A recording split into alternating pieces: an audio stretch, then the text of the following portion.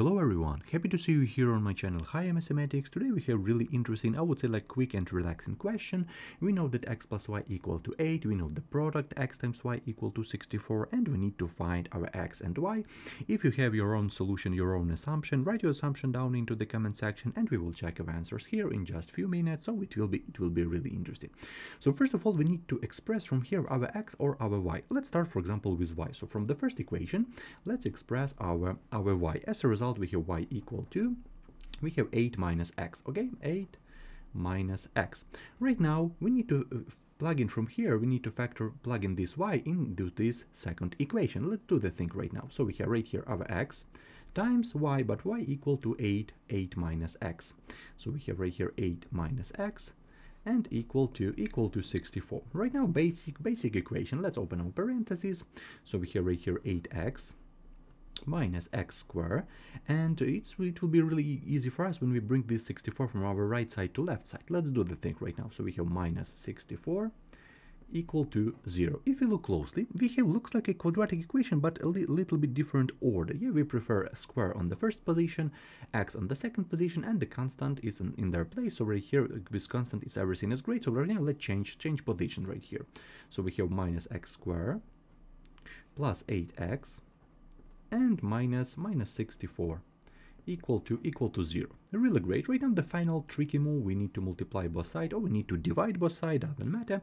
Let's multiply both sides by -1 because we prefer a positive sign right here near this x squared. So let's do this with this multiplication by -1. As a result, we have like x squared minus 8x and plus 64 equal to 0. And right now this is a classic school quadratic equation.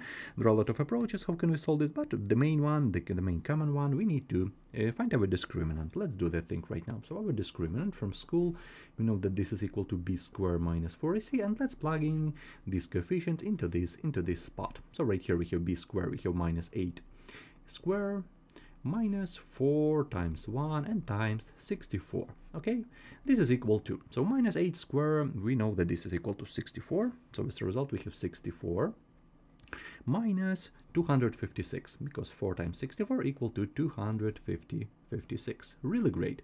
And our discriminant equal to, if we subtract it, we have 64 minus 256, we have minus 192. And it implies that right here we don't have like real number roots, we will have like complex roots. And this is very tricky question in terms of school, because students like don't like a complex numbers. And in our case, let's solve it. Let's see what will happen right here. So right now we know that our discriminant is negative, so it implies that right here we will have complex root. Let's find it, let's solve it, let's see what will happen. So x first and x second from school, x first and x second, basic school formula equal to, we have minus b plus minus square root of discriminant and all over 2a. Let's plug in each of these coefficients into this spot. So we have minus 8, okay, minus 8 plus minus square root of discriminant. Square root of discriminant equal to square root of minus 192, minus 192, and we divide all of this by 2 times 1 equal to 2.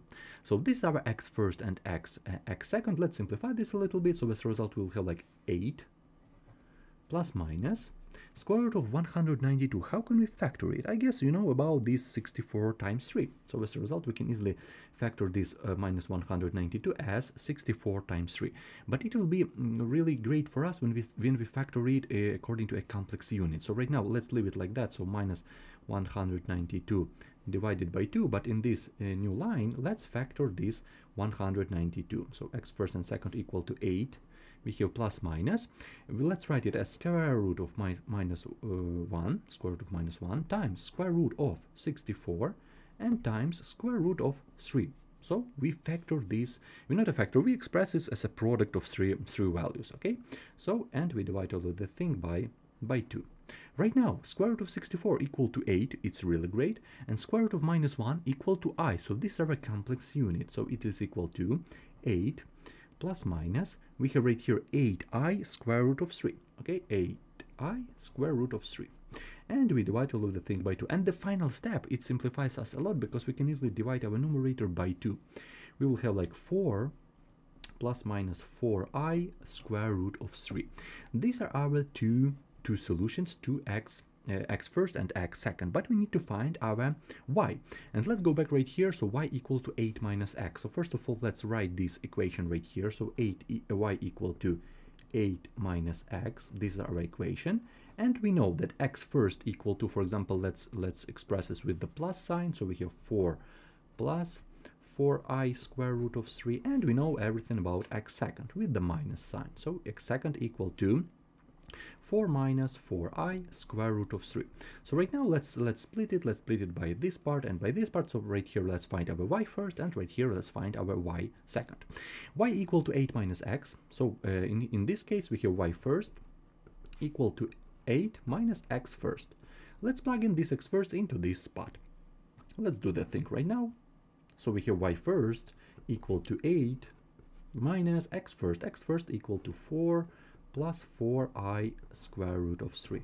Let's simplify this a little bit. So we have y first equal to 8 minus 4i square root of 3. The last step right here, 8 minus 4 equal to 4. So as a result, our y first equal to 4 minus 4i square root of 3. Then almost the same as right here, but with the plus right here we have minus, so almost the same. Okay, let's do the thing right now, but with the opposite sign. Okay, right now let's do the same thing with this y second. It will be like completely the same thing as right here, so we can easily write that our y second equal to 4 plus 4i square root of 3. We don't need these steps right here, so we know everything right now about x first and y first, and about x second and y second. Let's write our final answer, and in the end of the video we will check our answers. So let's separate this part right here. So this is our answer, and after this answer we will check it. So our pairs x and y equal to, we will have like two pairs of solutions. So the first one we have 4 plus 4i square root of 3, and the second y equal to 4 minus 4i square root of 3. And the second pair, okay, we have 4 minus 4i square root of 3 and 4 plus 4i square root of 3. Okay, these are our pairs of solution, the first one and the second one. But let's check it. Let's see what will happen right here. Let's see is it correct or not correct. So in the beginning we know everything about our question. We know that x plus y need to be equal to 8, and our xy equal to 64. Right now let's take for example this one or this one, doesn't matter. We have addition and multiplication, so we need to check only one of these, this one or this one. Let's for example check this one. So for example with addition, so we know x plus y equal to 8. Right now let's check it. So we have 4 plus 4i square root of 3. Next we need to add y equal to 4 minus 4i square root of 3, and this one need to be equal to 8. Let's see what will happen. So 4i square root of 3 and minus 4i square root of 3 we can easily cancel, and as a result we have 4 and 4, which is equal to 8. So 8 equal to 8, so everything is absolutely great with this first equation. Let's check this product right here. Okay, let's check this xy equal to 64. Let's see what will happen right here. Okay, so our xy equal to 64. Right now let's multiply it inside parentheses. So the first one we have 4 plus 4i square root of 3, we have times 4 minus 4i square root of 3. This one need to be equal to 64.